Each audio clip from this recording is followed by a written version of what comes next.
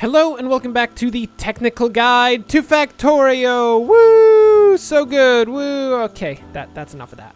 For now. Next time, we'll get more wooing, but for now, you know. Okay, so this time we work on a couple of things. First off, we work on getting a solar panel system up and running and actually putting those solar panels in a decent grid. A very space-efficient grid. We also set up some accumulators over yonder. And as we start out, you will notice that there are a few things different about our entire factory. First off, there will be lights. I actually put up lamps so we can see in the nighttime because that's kind of an important thing. And I've switched the entire system over to medium electric poles. All of the turrets were switched over to laser turrets. And there were just some minor tweaks to a few systems, as well as the introduction of a whole new steam set just to increase our power output. Anyway, that is a thing. So we work on accumulators and solar panels. And then we work on actually grabbing some stone, which is out yonder. We have a small colony. It's hard to see. It's actually hard to walk around this area, but there we go. We have a colony out here picking up stone. And that stone is picked up for the eventual production of electric furnaces. And we work on actually putting together our plastics and parsing out where exactly we're going to produce advanced circuits to eventually put into the electric furnaces. Every time, research. Every time! Why do you do this? Why do you do this? We're also trying to work towards tanks, because I love tanks. So, let's get right into it and actually work on building our factory. Okay, so the first thing that we're going to do is get set up a line for the production of solar panels. So let's check out what we need in terms of producing solar panels. That is right here. We need steel plates, electronic circuits, and copper plates. So that shouldn't actually be hard at all. That should be darn easy. So if we want to get that working... By the way, where are all of our batteries? I just realized that. Our batteries are, like, gone right now. We're not producing batteries because there's no copper going out because... it looks like the long arm inserter that was supposed to be picking copper off of this somehow got destroyed. That's not the best. There you go. Copper galore. So now we'll get batteries coming back down here and this will start getting back to work. But we need copper, electronic circuits, and steel. So building the production line down here shouldn't be too hard. We'll start with a quick picker off of the copper line because that is, my friends, one of the easiest things that we can do in the world. Okay, everything's flashing. That's not the best. We really do need to get on top of that power situation. It's not the best. So we will need an assembly machine Mark II in order to complete this. And then it's just a matter of getting the steel out from here and across that system over to this one. Hey, wait a minute. We already had an assembly machine Mark II. Why did we have an assembly machine Mark II in our inventory? That is weird. That gives me an inkling of a suspicion that something is not in the right place somewhere else, which would not be the best. So if we just do that, I think that should work for both systems. I've never really had pickers pick from behind an underground conveyor belt, but I would guess that since they seem to be able to pick from, like, beside an underground conveyor belt, they should be able to pick it from behind as well, so...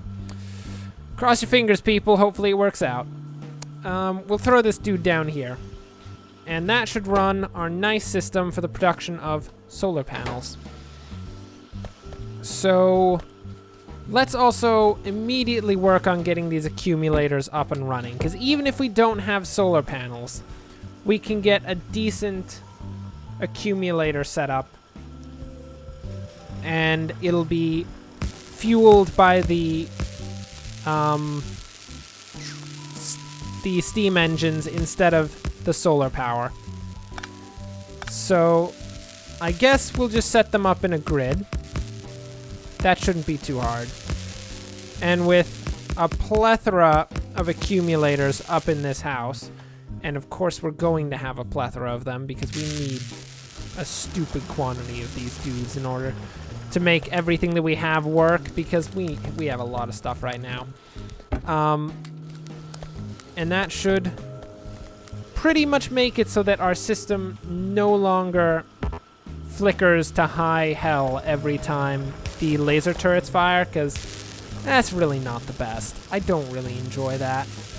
Although it is a good strobe light, and it is very good for any sort of rave that we want to hold, especially with the biters, because the biters are, of course, vicious ravers. They are all about it. It's really for the best that we, make certain that those lights don't flash all the time. So we didn't actually put a picker to put this stuff into a box, so they haven't produced a single solar panel yet. That is not the best. That is not the best. So we'll put that box down there, and now we'll start producing solar panels.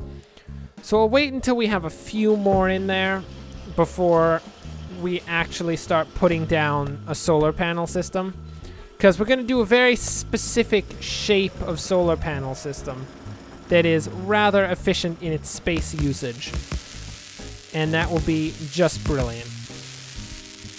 Okay, so we're not going to be able to fill like the entire area with accumulators. At some point we'll have to have open spaces in the accumulator grid to put in a couple poles to deal with the ones in the center, which is kind of unfortunate because I would prefer to have like a massive full-on grid of just thousands of accumulators and no space in between, because that sounds amazing and the sound they would make would be ridiculous. But it's just not something we can do. I'm so sorry. It's not a reality. Unfortunately, you're going to have to find some other land if you want that to work. So that's a decent grid of accumulators, and by decent I mean it's actually a rather large grid of accumulators. We now have, looks like we'll have 200 megajoules of power all stored up. I don't actually know how much 200 megajoules of power actually like can power, but it'll definitely power our turrets every time they fire, and that's the big thing about this right now. Okay, so we've got ourselves 9 solar panels and a copper furnace that is out of fuel. There we go. So looks like of all the places in our base, this one looks like the best place to throw something up here. We can put it probably down here because this looks like prime real estate for a manufacturing area, but over here this is perfect. So what we're going to do is we're going to do squares of 4 solar panels, and we're then going to stagger it by 1 block out there, and then we will have our next grid come down 1 block, and this will create in all of these little blocks 1 little opening here, and it's in that opening we're going to put our electric poles that should assist, that should make maximum usage of the space in this grid of solar panels. So these dudes, now that they're hooked up, should very nicely be powering our system. Let's see how much it's producing. 538 kilowatts. That's a tiny quantity. It's a very, very small quantity. That's like toaster quantity. That is disgusting. We need more. We need more power! It's true, though. It's legit. We need so much more power than we have right now.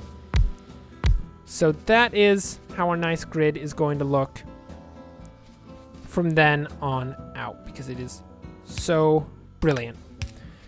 And between these and the accumulators, we will definitely have enough power to run these laser turrets, and a bunch more laser turrets as well, which is going to be important because we do need to start thinking about our future defense at some point. So the one big issue when we're looking at our defense right now is the fact that we don't actually have a good supply of stone in here. This is also an issue for the next level of furnace, as they do require stone. If you look over yonder, we have our electric furnaces, which require advanced circuits, steel plates, and stone bricks. So unless we have a good supply of stone bricks, we can't really manufacture those indefinitely. So we will have to find that stone. That's actually not a terrible quantity of stone. Let's take a closer look. Hello, stone. How you doing? I mean, it's not a great quantity of stone. We could do better, but at the same time, we could do a lot worse. So I'm thinking we take this for ourselves, because, of course, the entire world belongs to us, and we're going to take whatever we want to take. So let us secure for ourselves a little colony up there. I mean, it's not very far from our main base. It's actually just, like, right next to it. It's like if you decided to make a colony in your neighbor's yard, which I'm pretty sure your neighbors would not be happy about you making a colony in their yard. But at the same time, I mean, it's literally right next to you. It's very easy to just, like, take your fence and extend it out into your neighbor's property and just be like, well, I'm sorry, mate. Unfortunately, I have decreed that this place is mine and no one else will own it. Yeah, I don't think they'd agree with that very much. Anyway, the one thing we need is a few turrets in order to actually get that system set up. So we're going to wait for the production of just a few laser turrets, and then we will get to working on our first nice colony. Okay, so we got for ourselves 3 turrets, as well as turning pretty much all of our stone bricks that we had left over from the old stone production into walls that we can use to actually assist in the defense of our system. So we're going to bring power out here because, of course, we need power because they're laser turrets and electric drills. How do you expect any of those things to work without power? It's very important that we have tons of power. So we're going to do that. And we'll just get our laser turrets out. And that should be a decent setup. I don't know exactly where the enemies would come from if they came out here. But this is a pretty good bet. I mean, these turrets are pointing in the direction that isn't our base. And half the time, that's a good idea. So we're going to put that down. And now we have a defended fortification. And we're going to actually start producing our nice stone. So we don't really need to produce any straight up stone because that stuff ain't worth it. Come on now. What we need is to produce some smooth stone.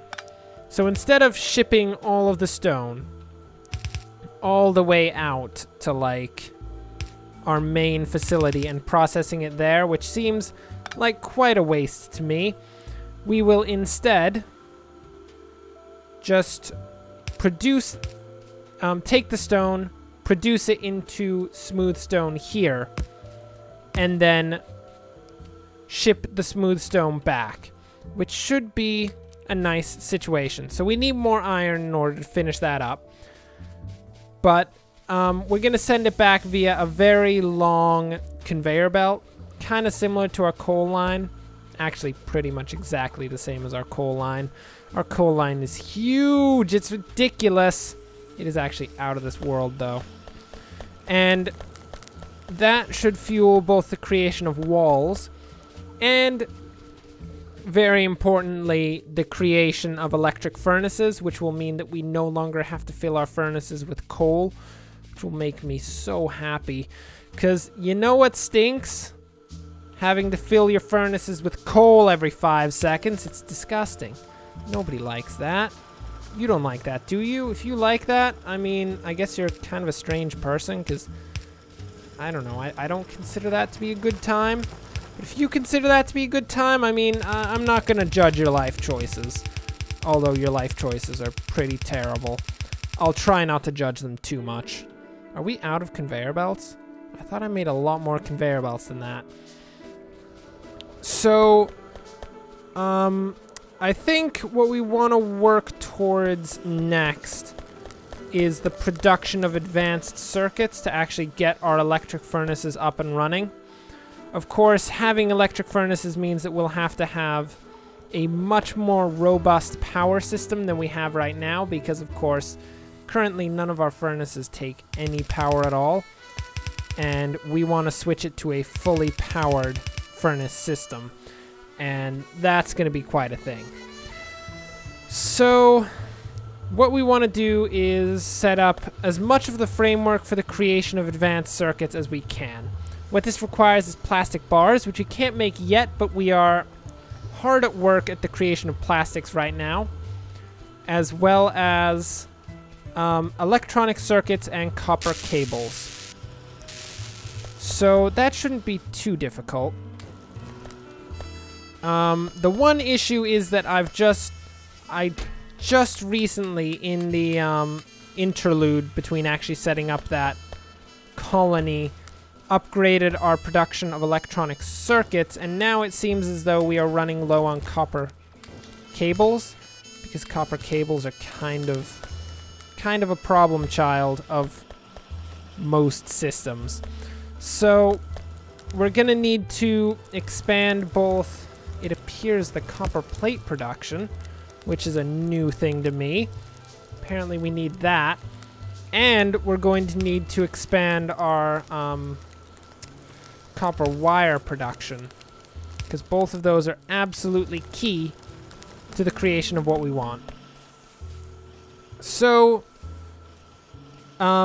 here we're definitely going to see, oh, we got plastics, how nice, so good, gotta love plastics. What should we work on next?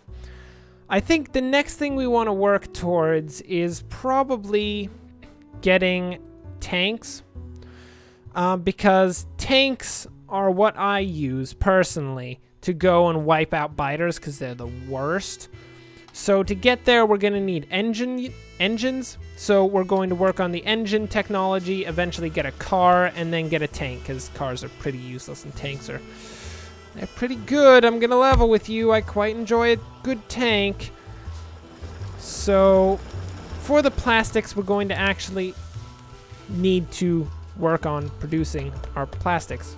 Strange concept, but it's a thing regardless. In order to do that, we're going to need a chem plant to actually produce the plastics. So plastic, if I recall properly, is simply one coal and a bit of petroleum gas. So we have coal here, of course, and we have our petroleum gas here, which we set up last time in preparation for the creation of plastics. And if all goes according to plan, and we hook that up right there, plastics, 3 petroleum gas, 1 coal. Shut up, technology! What you doing, mate? What you doing? Do we need electronic engines to get cars? No, we need logistics too. There we go. Okay. There we go. We got the petroleum going in. At what rate do we actually produce petroleum? So this system creates 4 petroleum every 5 seconds, and this creates 1 plastic every 1 second. Okay, yeah, we can only actually run 1 of these off of our system as is.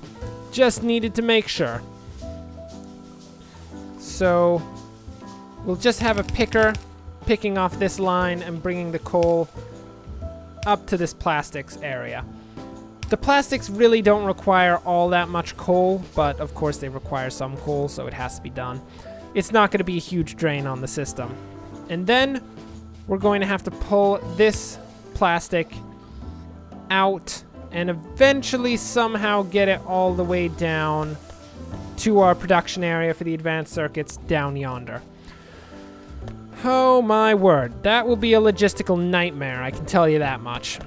And I think that will bring us at this point to the end of the episode. Thanks for watching. If you enjoyed this, like and subscribe. Next time, we'll get advanced circuits actually up and running. And before next time, I will work on actually building the line to bring the plastics out to here, because it's going to be absolutely crazy figuring that out. And once we've got advanced circuits actually being produced, we should be able to then build ourselves some electric furnaces. There is a difference. And with that, we should be able to switch our entire system over to electric furnaces, deal with the power issues that would arise after that, and then, you know, go on from there. So why are these all disconnected? Oh no, I'm not producing any coal right now. That's the worst. Anyway, until next time, of course, thanks for watching, and there we go. Enjoy the rest of your day.